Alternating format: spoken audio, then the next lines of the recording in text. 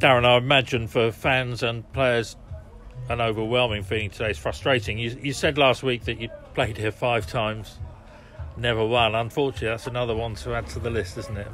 Yeah, but I think the difference this time round is that we could have.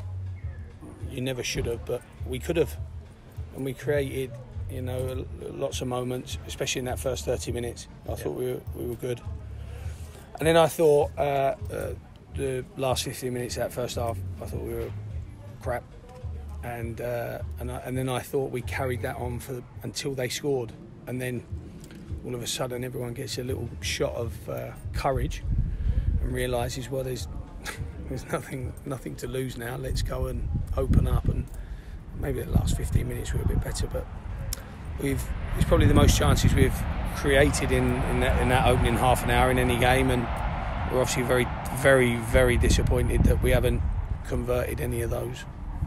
Yeah, I mean, Daly had a great flick on header which hit the far post. Jermaine Anderson had a shot that he slightly curved wide. They were the best chances that I recall from the first half, I think, were they? Tyreek had a really good chance, middle of the box, miscontrols it. Jermaine had another chance, miscontrols it. We had, like you said, the set play with Daly was a good chance, a difficult chance, so I think you have to be have perspective on that chance with James. But like we just spoke about, the most important thing out of today's and it's a poor performance, because we've only even done what we even looked like doing Monday to Friday for 45 minutes of the game, 30 in the first half, 15 in the second. So that's a poor performance in my eyes, and that's really important that I underpin now my character and mentality to any game, whether it be in a senior, a county senior cup game, a reserve game, any game. You have to do these certain things in order to win them. And it's very hard to win games, and I thought Maidenhead deserved to win that, based on them staying in it when we miss chances, and them converting their best chance of the game. Yeah. At half time, when you said that the first half hour was very good, and then 15 minutes of rubbish football. Crap. Not rubbish. That's the way.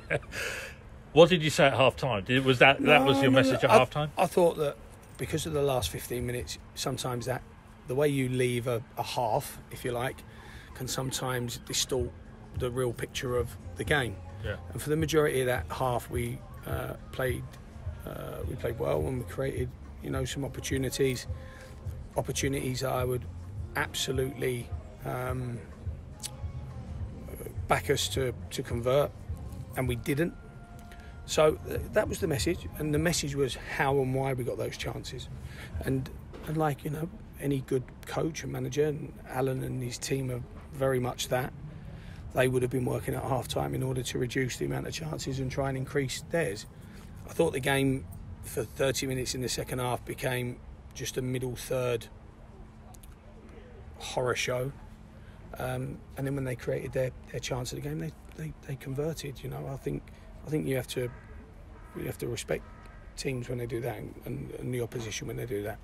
It's not their fault we missed, So I think that's important. But like going back to the original point, it's important the players understand my mentality, because I don't take too kindly to I call it wasting games, because we'll never have the chance to play these 3 points again. Yeah, disappointed day all round. And finally, I would imagine a busy week this week on the training ground, preparing for the next game, I suppose. Yeah, right as well. Yeah. Right. And, again, underpin that attitude, character, underpin it. Keep working at it, and we will work hard.